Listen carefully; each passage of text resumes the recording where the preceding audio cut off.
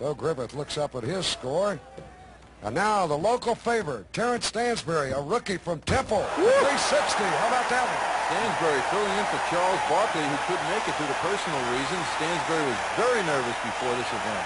Boy, look at the fans. They absolutely love this young man. 6'5", we look again. Watch the first 360, squares away and jams it home. One-handed. Rod, I'm going to give him a 10 on that. That was super. And the fans love him, as you can see him taking a high five. One more time. You know what makes this move spectacular? He leaves the ground on 1 foot, not off 2 feet like most people do. 1 foot. So Terence